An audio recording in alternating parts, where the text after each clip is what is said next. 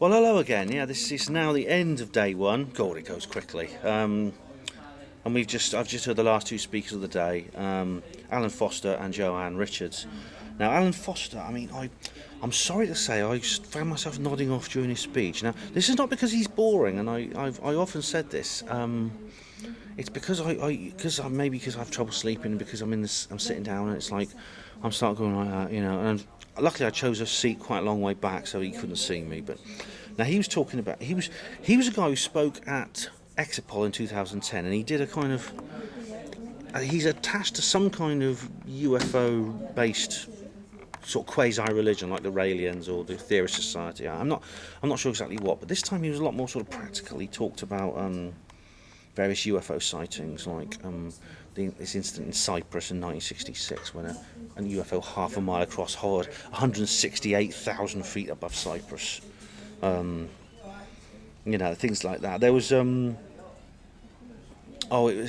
also talked about the UFOs at missile bases and things like this, because of course Captain Robert Salas has spoken about his own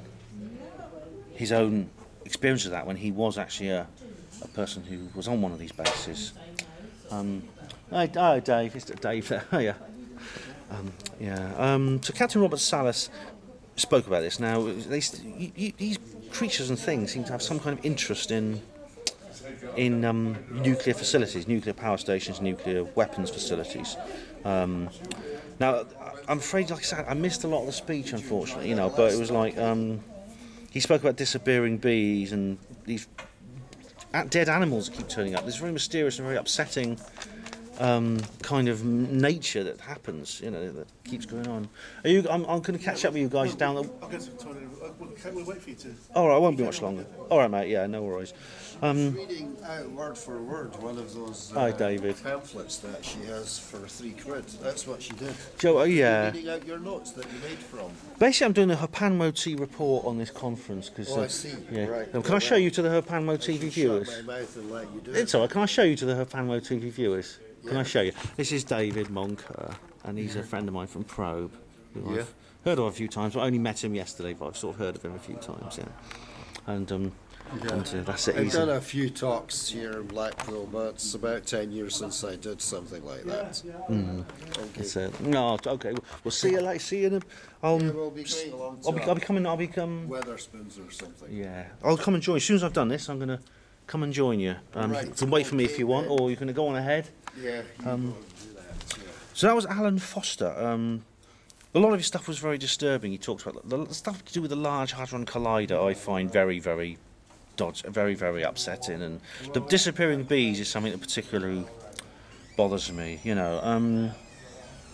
But like Win Keach, he talked about the crop circles and about their formation and their meaning.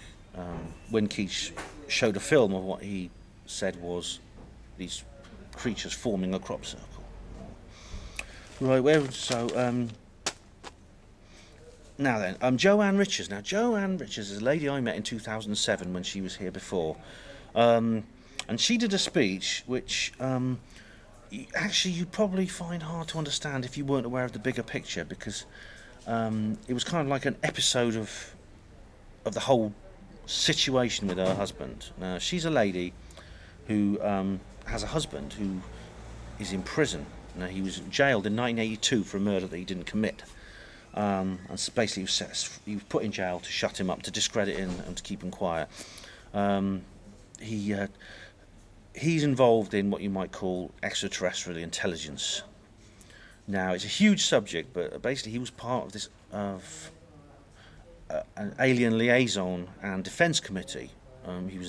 His father was a major intelligence official, and Joanne sort of related what you might call an episode of his life, what took place in 1961 when her husband Mark, was 7 years old. And basically he was in England, and he went to several locations in England where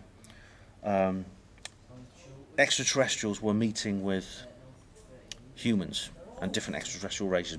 She describes dozens of these extraterrestrial races. Now, the people involved were not only Mark's father, who's this major intelligence operative, but also some very famous names, including James Callaghan, who was our Prime Minister between, I think, 75 and 79.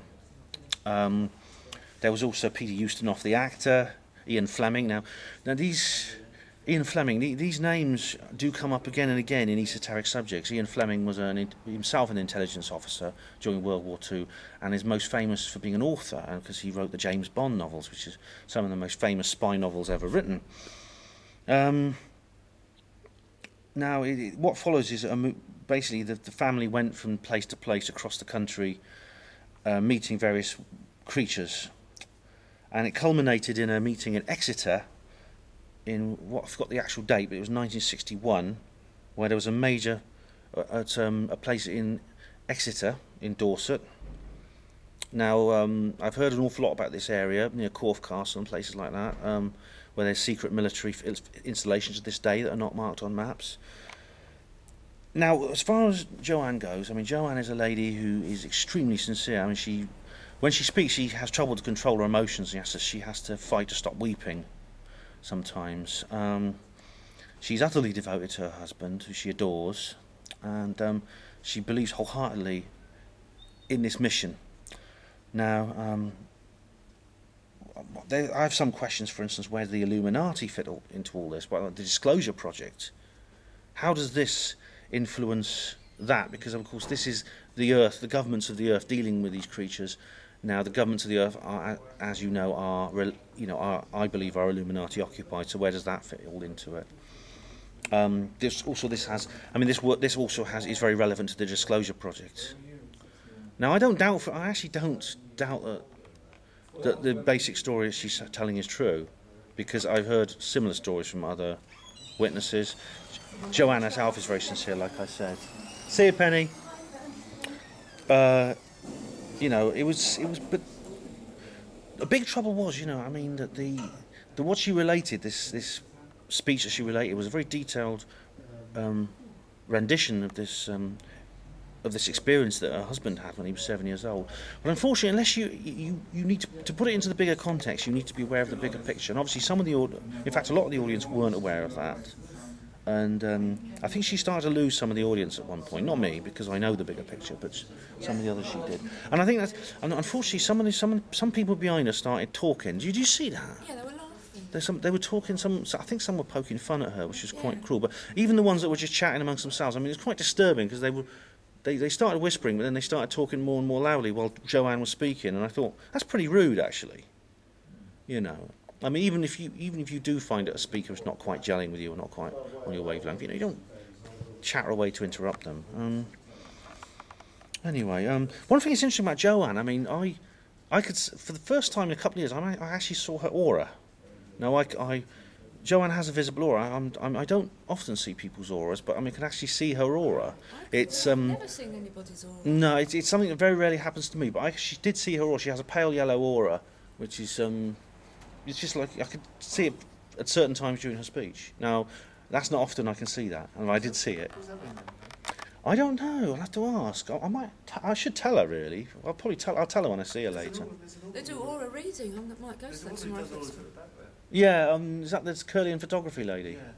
Yeah, I'll have a word with Jo and I'll tell her, but this is the first time I've actually managed to see somebody's aura in several years, but I can occasionally see it. I hope you can see mine one day. I'd love to know what colour that is. But there's some people who can see people's all the time. No, I just see people and that's it. Yeah. I don't read their thoughts. It annoys me because John Gurrin says he can read other people's thoughts, and I find that embarrassing if other people can read my thoughts.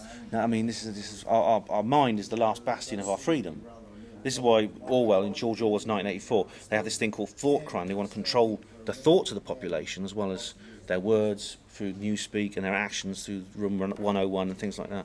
So yeah, I mean, any attempt at thought control, I think, is very dangerous. And I think that people are quite psychically aware, and if they feel that somebody's thinking about them, and it's a misunderstanding, they can get powerful by using magic against them. Yeah. Anyway, I'm going to have to. I only got 11 minutes on the battery. I'll see you later. We'll catch up later. We're going to go sky watching tonight. Take care. Bye bye.